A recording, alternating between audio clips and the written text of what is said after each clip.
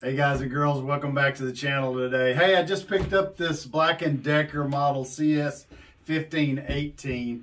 It's an 18-inch corded electric chainsaw. The reason I got a corded electric chainsaw is because like most homeowners, you use them here and there, and if you get a gas model, you have to mix the gas and oil. It sits up for a while, then you have starting problems. And what I have found in my experience is a corded electric chainsaw for around the house needs, pruning trees.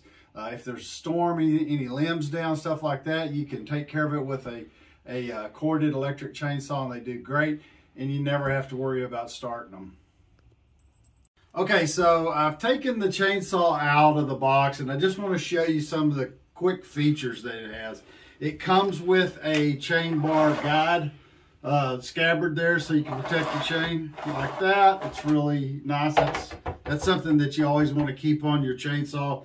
Keep anyone else from getting cut. If they reach anywhere close to it without that scabbard on there, you can cut yourself with the chain there.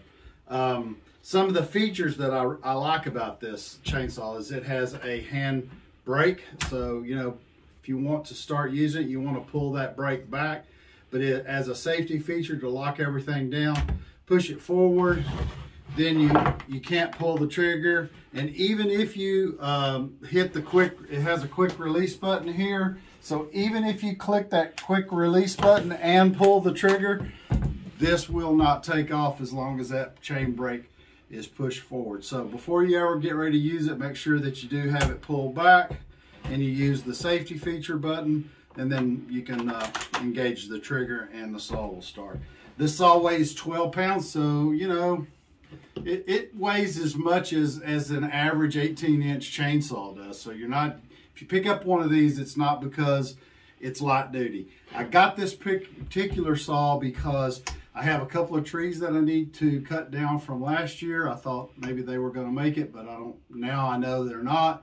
I'm going to have to take them down. I had a small, 12, 14-inch blade electric chainsaw, but it's, probably 10 years old, and it's finally given up the ghost.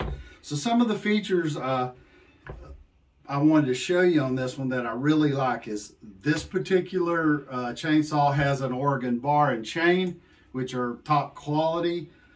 It is a self-oiling chainsaw, so you don't have to pull the little trigger to put oil on the chain or anything.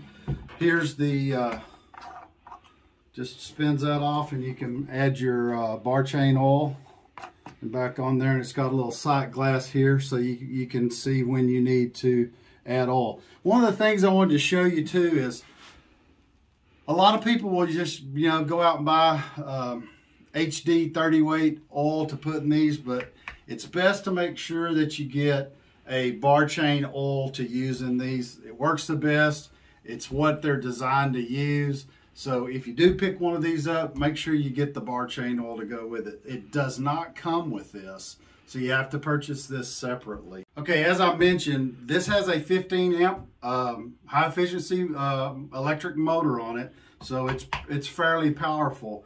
One of the other features I wanted to show you is that you don't need any special tools to adjust the chain tension. And this is, I wanted to show you right here, this is how you can access the chain. So if you twist this and just spin it all the way off, you can see the cover comes off. And you can actually, this is the actual adjuster. Now I've already slid this on, and you want to make sure that chain is on this back gear here when you're putting it together. It's very simple. The chain comes separate from the bar in the packaging, but you just loop it around and then come back here and loop it here and take the tension out, and then that holds it in place. To put the cover back on, just push it up there against it. Again, take the little center piece. There's a threaded screw behind it. That's what holds the cover on. I really like this because after you've used it for a little while, you're going to get some sawdust and stuff in there. So just finger tight this. This is the part I really like about it. When you're working, before you'd have to have a special tool. You'd have to take the cover off. There was a nut adjuster. You'd have to loosen the nut, pull on the bar, hold it, tighten it back down. With this one, all there is to it is you can see the chain is snug. If you just take the outer part, and you can see how that dropped down, you want to tension that up. You just finger tight. You want to have it where when you pull down and let go that it pulls itself back up there. And the other thing you want to know is that after you've used it a little bit, this chain will stretch a little bit, so you will have to adjust it some after you've actually used it a little bit. That's not unusual. Anyway, neat feature. No tools needed, so if you're out, you don't have to stop. Go back to the shop, get your wrench to adjust the chain if it gets a little slack in it. Just hand tight right there. I'm fixing to take you outside. I want to actually demo the saw for you so you can see what I'm going to use it for. Okay, so we're outside now, and I wanted to just kind of show you how I connect these power cables so that they don't come unplugged while you're actually making a cut. Black & Decker recommends that you don't use an extension cord. You want to use a heavy-duty 3-prong extension cord over 50 feet, which 50 feet around the house should be plenty. So when I put these together so that they don't come unplugged, I usually wrap them like this and then plug them together and then pull. So that way if there's ever any pull, you can see it's not going to come undone.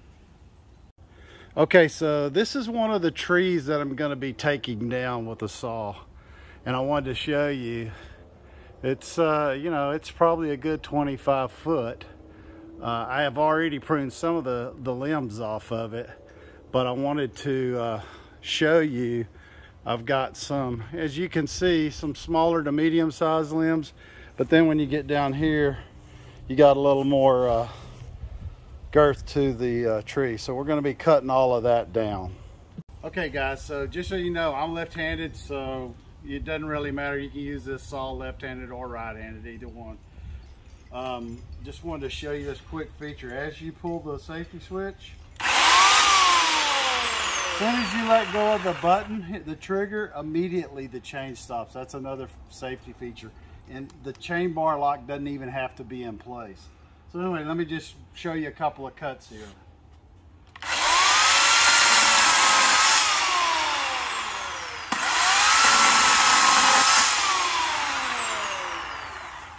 Now I'm going to show you one on one of the bigger limbs here.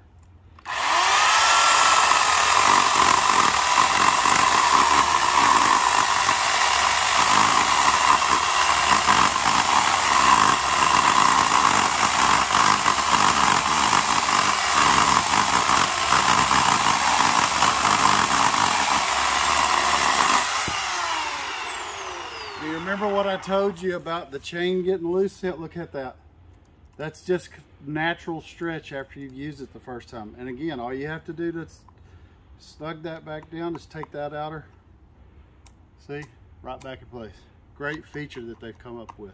Guys, hey, don't forget, in the comment section below, let me know which is your favorite electric chainsaw. If it's not Black & Decker, let me know what model you like.